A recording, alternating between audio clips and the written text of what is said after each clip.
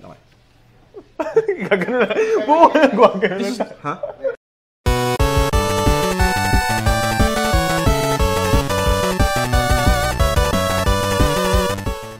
What's up, guys? This is Colin from Ungeek, and I'm with Nicolo. Yo. And we are here inside ASUS's HQ. We're checking out the new ASUS ROG phone. Finally! Tumating na dito. Yeah, it landed na after its reveal ng Computex. Computex. Actually, I was able to check it out on Computex nga eh. And ang hindi ko nakita nung time na yun was the box. So we're going to be unboxing it now. Kakaiba yung box just for you guys. Look at that though! Ako saan ako gano'n ka-premium yung box yan. Box palang ulam na. Medyo... Hindi wala yun. Pero anyway, I haven't tried the ROG phone yet, of course. Kasi ngayon pa lang nag-land dito. Okay, Nung bang experience mo sa Computex with the phone? Kumusta siya? It was really good. Kasi, it's one of the fastest 845 Snapdragon 845s ever created for the year. And what I really love about it is yung form factor niya kakaiba. So, I'm excited for you to actually try it. So, para magawa natin yun, kailangan natin i-unbox. So, paano ba yun ina-unbox? Yan ang hindi ko alam. No? Paano? This side, eh? Okay. Pero, I think dito siya. So, yun. Okay. Okay.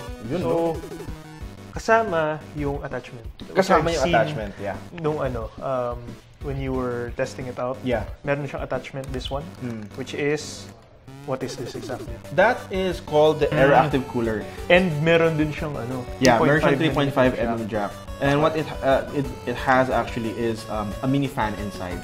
So yun yung kagandahan niya. Sige nga, can you open this one more? Yeah. Ay mo yan. Yun. Yung ganda. Milaw na kagad. Diba? So, look at that. Pero, okay, now that you're holding it, kamusta yung hand feel? Sobrang solid yung niya, di ba? It doesn't feel, parang ramdam mo yung aluminum casing niya. And it does look premium. It's kind of similar to yung mga ROG laptops ngayon. Okay. Yung, itong design din na to. Okay. Specifically. This one? Okay, no? Yeah. Yeah, so you have a mix of like, parang, I think this is, not entirely sure if this is glass. Baka hindi. But it has like a nice chrome look. Actually, mukha nga siyang glass. I think it is glass. Hefty, may heft siya. So it's that, and then itong like really matte, parang contour. Hindi siya nabubuksan though, so guys, don't even attempt to try and like open these things up. It's, for aesthetic purposes lang siya. But look how beautiful that is. Diba? And, what I love about this is, sabi ko nga kanina, there is a thing called the Game Center inside. So, if you are a player of ROG, makita mo rin yun. Makahanap mo rin yung Game Center within that. And part of that is where you can overclock. Like, you can check yung fan speed, pwede mong i-calibrate yung fan speed, and then pati yung ilaw niya eh. So this one, you can actually do that as well. And there are two ways to get to the Game Center. One is you can find it here and just click the app, or you can simply tanan! So it closes and opens. So makikita mo naman if the background is like this, it means naka-open yung Game Center as in niya.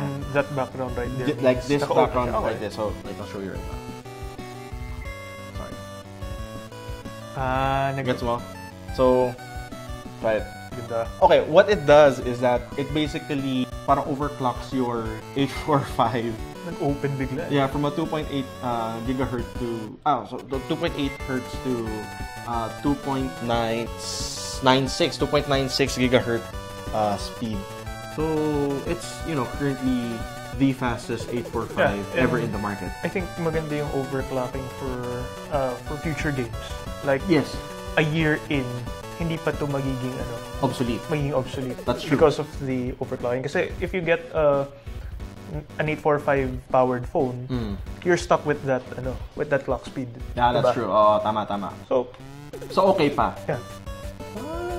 And plus, punta na natin yung Game Center itself. So this is what it looks like. So it looks similar to the one found in ROG. So basically, yun yung itsura from the game. If you have laptops na ROG, medyo ganyan yung medyo ganyan yung itsura. So may fan speed siya na nakalagay. You can actually fix that. Pati yung aura light. Pati yung aura light. So naka-default siya to yung parang breathing, I think. And then pwedeng solid lang, no? Pwedeng, yeah, you can change it. So okay. I can change the color to what I want. Ayun. So dito pala yun, sorry. So static, let's say. So yeah, pwedeng static, and then I can change it to this. And then it's, sorry. Yeah, yung pala doon. Yun. So itsura niya na yun. Ganun. Ayun. Okay. So it shows sa likod. Okay, so in most cases, you can find the USB-C jack here, and then a 3.5 here. And what I was telling you a while ago, what I love about the ROG phone is yung form factor niya. Now, of course, when you usually play mobile games, you play it in a landscape mode, diba? Pero ang problem is if you're charging or if you're listening to music, hassle yung may nakadikit dito eh. Nakaganon. So parang it widens your grip, right? What ROG did, or the ROG phone, is that this here, nakita yung like this rubber part here. You can take that out. Alright. So you can take that out. You can take that out, and even without the air active cooler, you can actually insert a USB-C port or a USB-C here already. So you don't need to use this one. Not really, but of course, extra cool. If you want, or you know, sa akin kasi parang why would you not want to include that? The 3.5mm jack. Yeah, nandito na sa ilalim. So if you want to play while using headphones, just least na sa ilalim din. Yeah. While you're playing. And so how you insert that is you open it up, and then papasok mo lang sa loob. So may ganun palang mechanism. Kasi akala ko igaganon mo lang eh. Hindi pa parang mahirap yun. Okay. So when you turn it on, nandito na ngayon yung ilaw mo. So, di ba? Hindi ka mawawala ng RGB. Hindi ka mawawala ng RGB. Yun pa man din pinaka-importante sa gaming. Plus 10 FPS pag RGB. well, aside from FPS, the ROG phone is also fitted with a 90 Hz refresh rate with a 1 millisecond response time. Guys, dito nga pala si Jam Ancheta, no? So, introduce na namin. Yes! Yun. Thanks for the tip, Jam. So, world's first OLED with a 90 Hz na okay, so not only do you get yung vibrant colors ni OLED. Yep. Pag OLED yung display, you also get the high refresh rates. Yeah. So, and actually, ako baka mo. Naramdaman mo yung fan? Ako ano? So, doon pa lang eh. Actually, I found out na ngayon ko lang bigla naisip. Maganda to kasi I have sweaty palms when I play. Okay. Pero with this one. So it keeps it cool as well. Diba? Well, it has like a lot of cooling. Aside from the actual fan itself, it has a lot of cooling within it. Meron siyang 3D vapor chamber cooling and copper heat spreader and a carbon cooling pad. So all of these would help ensure that your phone is, you know, kept at the best possible temperature. This is nice. For gaming. I've never seen it diba? With this attachment. And the best part is kasama siya sa box. Kasama siya sa box. Pero ganda eh, kasi if you get this one, not only do you have overclocking, and kapag i-overclock mo, hindi pa siya iinit. Because you have this cooling attachment. Actually, that's true. Diba?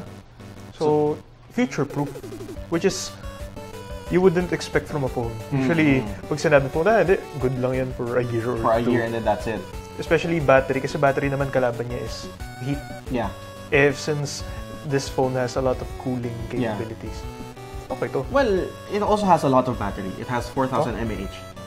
So, for 4,000 mAh with a lot of cooling, it means na you can actually game longer than, you know, most other devices. Which is, I think, one of the perks talaga of an ROG phone. Yun nga eh, parang what I really love about the ROG phone is how the designers and, you know, ASUS ROG really thought of the gamers first and foremost. What are their needs and how can they, you know, find solutions around itong, their problems, particularly for mobile gaming. They've managed to bring the ROG experience from desktop or laptop to mobile. So that's what I'm really interested about. I want to try the games on this one. And that's where ESGS comes in. Because the ROG phone is going to be coming out at ESGS this month. So on the 28th, if you guys are going to the SMX Convention Center, please go on 28th kasi yun makikita niyo yung ROG doon. If you want to see the ROG phone, sorry. And then I'm pretty sure you'll be able to try it out for yourselves as well.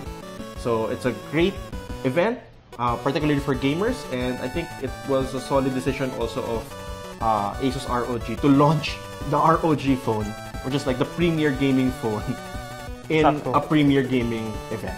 Diba? And that's it for us. My name is Colin and I'm with Nico, and if you like this video, please don't forget to subscribe, give us a like, check the channel out as well, and we'll be providing you more geek and gaming news in the coming days. Stay tuned for more of this. Yes, stay tuned for more of this. And with that, we'll see you in the next one. Keep on gaming. This is Nico. Wait, nakalimutan ko paano mag-outro.